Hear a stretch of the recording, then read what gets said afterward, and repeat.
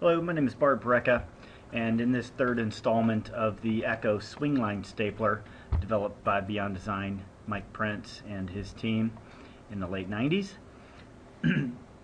I've got the Pro Engineer model up, and if you'll notice, this is a very Talon-like looking feature here, and you'll also notice that this geometry is very kind of aggressive. I want to soften that up a little bit and pull it out. But before I do, you'll notice that I don't have my skeleton model in the model tree. So I'm going to go ahead and do that first. And I'll default constraint. And because everything's put together via coordinate system, I can reorder it up to the beginning and hide it.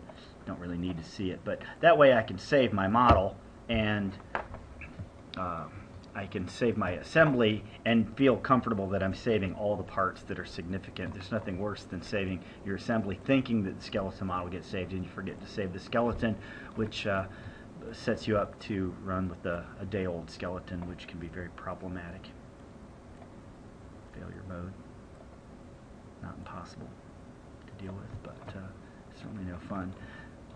So in this geometry, I'm just going to soften up that edge. And you'll notice that I was able to change the aggressive angle and make it less aggressive in the front.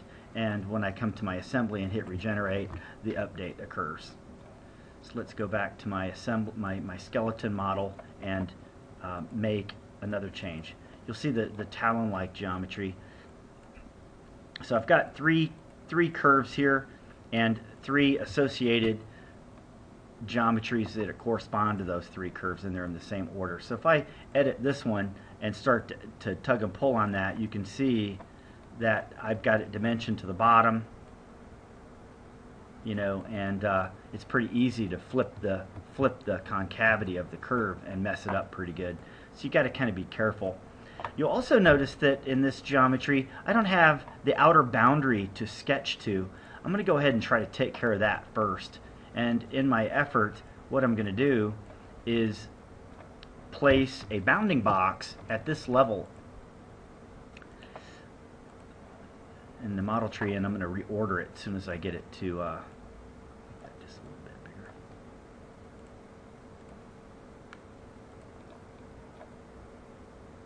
Okay, so I could scale that and get it just right. I'm just going to reorder it up here before the box, and I call this the bounding box methodology. Talked about that on a number of forums.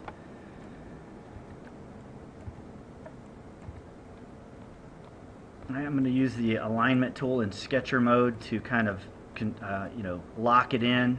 Now, if you'll notice, I don't have any dimensions in my sketch, as if I would have used this sketch in the beginning. So now I can resume some of these features, and you can see that I'm going to go to insert before this failed feature. Because of this geometry not going all the way to the end, it's giving me a little bit of a problem. But if I would have had this workflow in the beginning and not trying to dimension everything, in this case I'm going to align to the bounding box, I would have never had the failure in the first place. So this is what I mean when I say managing parent-child constraints in order to make the most ridiculously robust model. Cancel. Just right-click on the red arrow and cancel that out. So if I try to raise this geometry, you'll notice everything raises except for this sketch here. So I'm going to come up to my first sketch here, and we'll lock him into position. Of course, I want to make it less Talon-like, so it's a little difficult to manage where and how that works. Of course, it would have been a lot easier to use a spline in this situation. Advanced users will choose a spline in this situation for this very reason. But in our class, we're really trying to learn how to make this work for us. So we're on purpose not going to use a spline, just to learn how to deal with these kind of situations. Of course, there may not be a good solution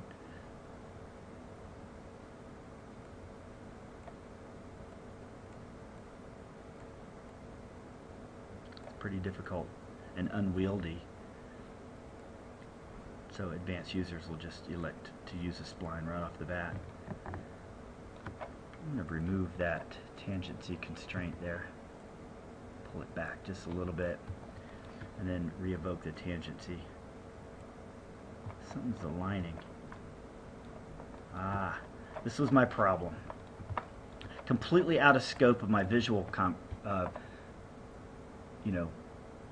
the visual vocabulary that ProEngineer is using here is completely out of scope of what I could see or not see, and that's kind of why I like to dimension things appropriately, because I can't see it, it doesn't exist.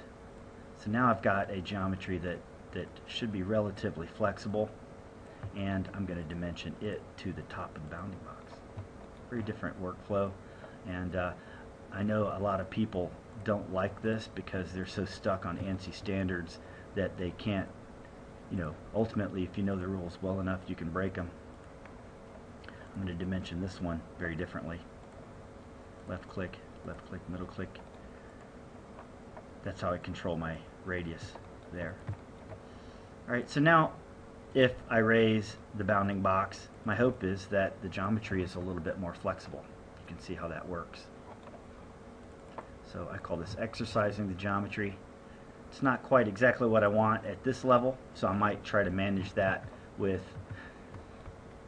relations. That might work, or parameters, a combination of parameters and relations. Okay, you also, let's layer off the mirrored datum planes. We don't see those. The bottom sketch, let's do something kind of unique to it as well. I'm going to left click, right hold down, edit definition on that sketch, and you'll notice that in a previous video I dimensioned it so that I could drive it up and down with one dimension. See that? Well, what I'm going to do is I'm going to come in here and lock these dimensions, and now I'm going to drag it up and down. Very different. Can't do that in SolidWorks, of course, but one day they might get around to add giving me a multitude of colors, different types of dimensions.